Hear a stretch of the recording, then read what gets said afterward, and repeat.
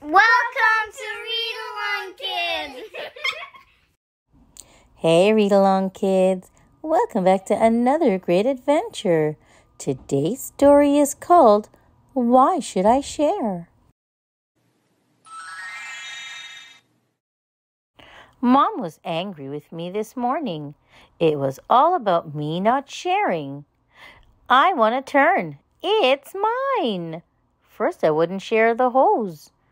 Isn't it time Jack had a turn with the hose? Then I wouldn't share the yo-yo.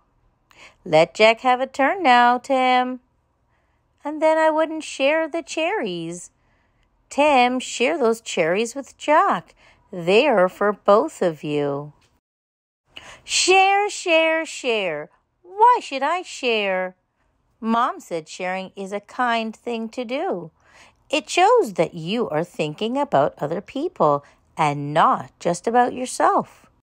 She said, What do you think will happen if you don't share your toys?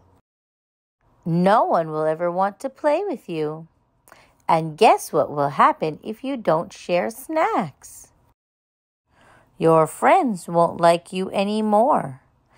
And what do you think will happen if you're mean to Jack and won't let him play with the yo-yo? I'll take it away and then nobody will have any fun. I was so mad I went next door to see the twins. Kay and Kathy are my best friends. They told me they had grown up sharing. They said sharing made things more fun. The three of us played together all afternoon, and I began to see what they meant. Sharing was more fun and friendlier too. Sharing can make things a whole lot better. I mean, what's the point of having a brand new Frisbee if you don't share it with a friend? And although it's great to have your own special pet, it's twice as good to share him with your friends. Sharing can also be useful. Some people share things now and then. Others share them all the time. I thought I could try a bit harder to share. After lunch, I was listening to my headphones and Jack was feeling left out. So I said, Here, you can listen too. Oh, Tim, that's sweet of you to share.